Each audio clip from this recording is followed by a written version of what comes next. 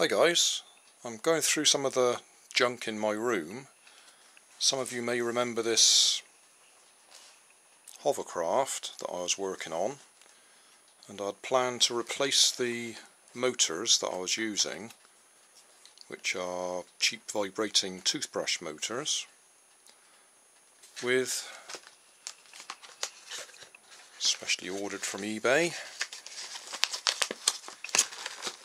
empty them out. There we go.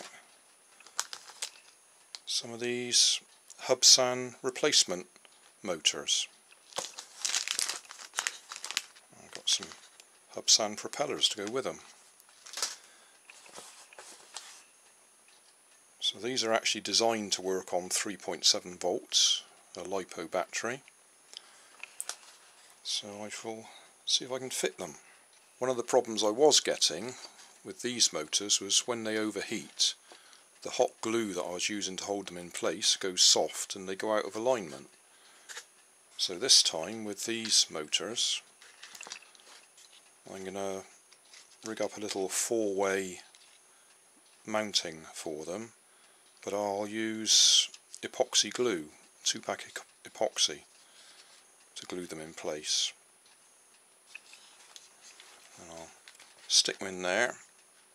I'll just try them to see if it gives us enough lift first of all, and then we'll worry about whether we can put the radio control back on it again and a motor to push it forwards. So this will just be to see if we get enough power from them to lift it.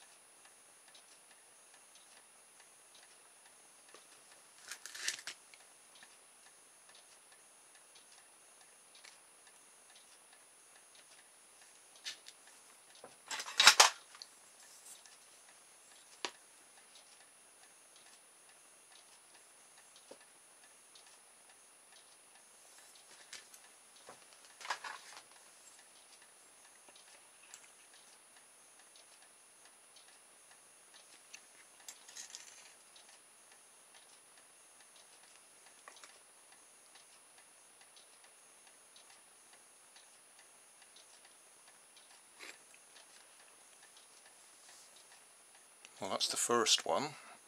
We'll let that dry and see if it works. That's the first one in place.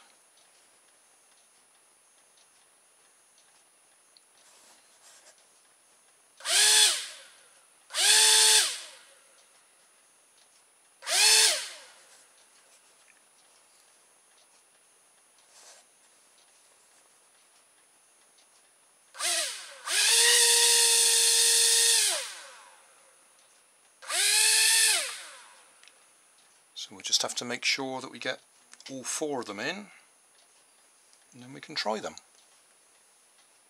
Ready for a quick test flight. I've actually tested it once already and it is ridiculously powerful. Those old toothbrush motors that I had on there had no power at all. These tiny motors on here are so much more powerful, it's ridiculous. I've got my gloves on because I've got no protection on those propellers, so when it rises up I've got to try and hold it down again.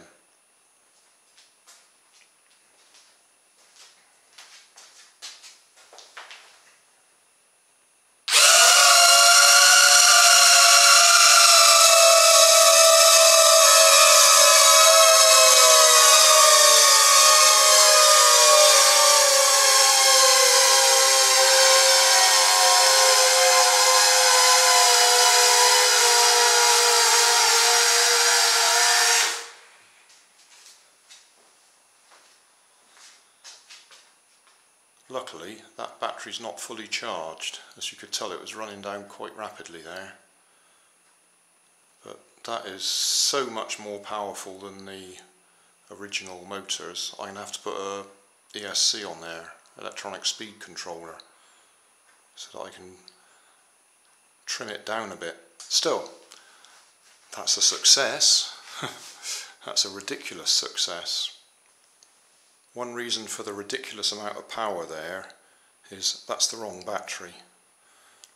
That's a 2 cell or 2S, so obviously that's giving them 7.4 volts instead of 3.7 volts.